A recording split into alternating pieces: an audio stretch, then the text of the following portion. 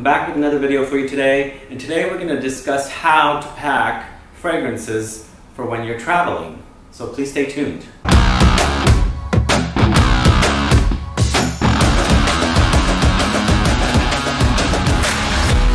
recently I got back from Europe. I traveled to several different countries, and I brought back a bunch of fragrances, and a lot of folks have been asking me since the previous years of travels I've done to make a video to show how to pack fragrances.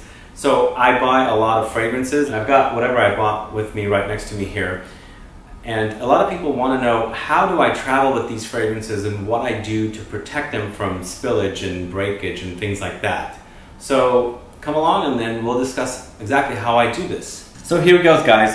I've got my suitcase here. I've left some of the clothing in there, and it's a bit messy, but the reason I left it in like this is because to show you what exactly I do with the fragrances that I buy and, you know, come back with from Europe. So I travel during the winter time a lot, and I wear sweaters during that time. So these sweaters come in really handy to packing the fragrances up. And of course I also use socks, and I also use shoes to pack the fragrances. And most importantly, it's the sweaters. So I pretty much lay down one sweater in the bottom of the suitcase, like this, and then I start getting boxes of fragrances, and I start using the sweater as a cushion or a shield. So here we got one big box, and then we also have another one right there. And then I pretty much start, putting them together kind of sort of tightly, and then just filling it up and covering it up with the sweater or any other kinds of cushions I have. Most importantly right now is to just fill this up with several of the fragrances that I have, and then cover it up with the sweater, and then also couple more cushions on top. I don't mind putting 2 or 3 fragrances on top of one another, but if you're concerned about that, you can also do something like taking other clothing garments and wrapping some of the other fragrances up and then putting it on top of another fragrance, if that kind of concerns you. But I do things like that so that if there's 2 or 3 on top of one another, I know that they're not going to break or anything damage-wise will happen to them. So this is kind of getting full here, and I'll show you exactly what I'll do to cover it all up. Some more here, and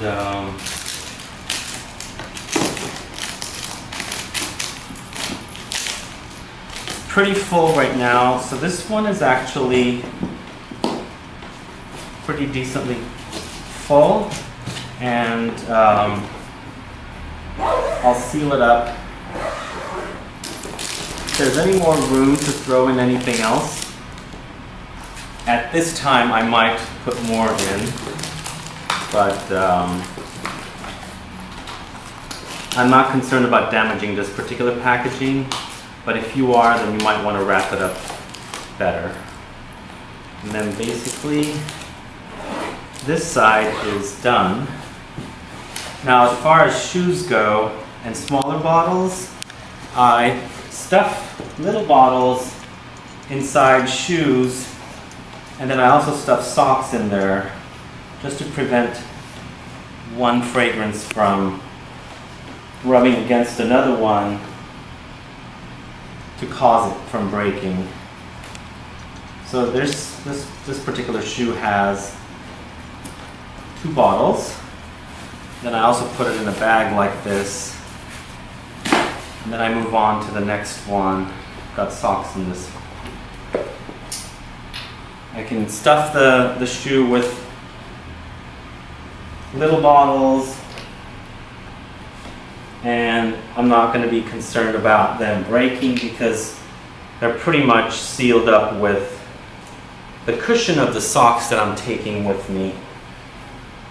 Last but not least, this one actually has now 4 bottles, 4 small bottles. And then I'll end up putting this inside this right here.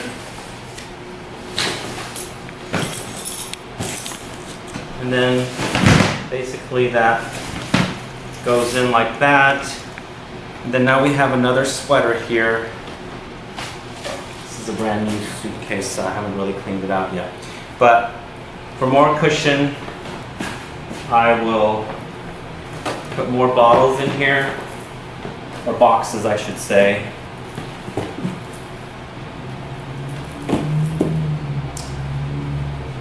Sometimes I also use pans to wrap fragrance packages, just to make sure there's, you know, enough cushion, but I have to organize this a little better.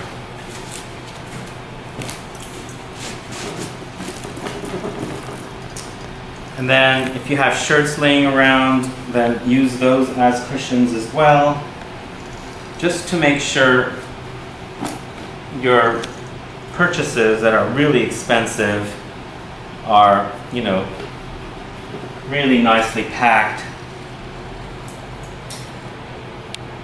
Any little hats, you can also stuff fragrances inside.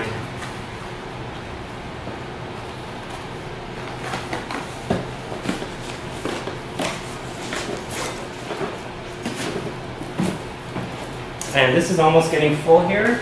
I've got a few more boxes, but just to let you know, I didn't use one suitcase for this particular haul from Europe. I used 2 different suitcases, but for showing you, or to show you, I'm using as much as I can fit inside. And that's pretty much it. It's just cushioned really nicely with sweaters and